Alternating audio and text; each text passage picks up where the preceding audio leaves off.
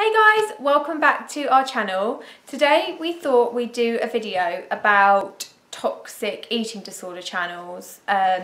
We're not going to name any channels in particular because we don't really feel like that's necessary, but it's just from when we've done research for what people are looking for in videos and just generally, you know, things pop up like suggested channels and stuff like that. We just thought we'd kind of address some issues, I suppose, or concerns that we've seen, mainly because we know a lot of like young people look to YouTubers as role models and stuff like that, and the majority are like brilliant. The majority do take what's it called, take care and take the responsibility that they have towards others. We just thought we'd make this video just for anyone watching, parents, carers, sufferers.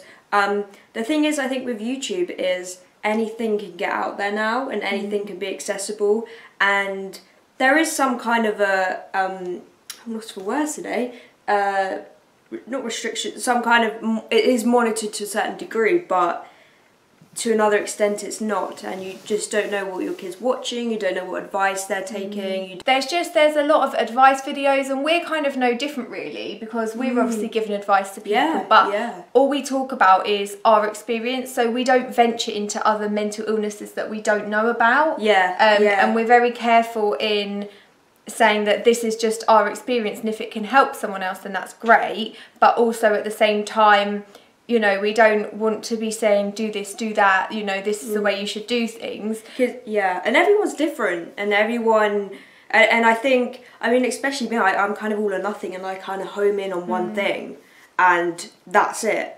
Whereas everyone has a different way of recovery, everyone has a different way of living. We're all humans, but we're all built differently, and we all...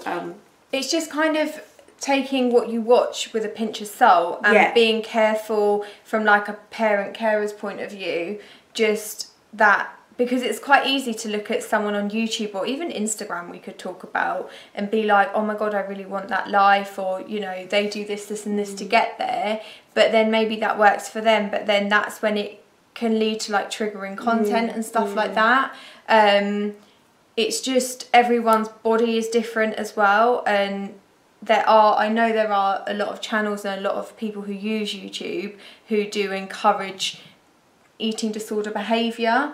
I've seen it when I've been looking at some videos, and I just think that Mia, what's her channel? What Mia Does Next. I've watched her channel. She's so good, and she addresses all of these issues, and she's just really true about it from her point of view.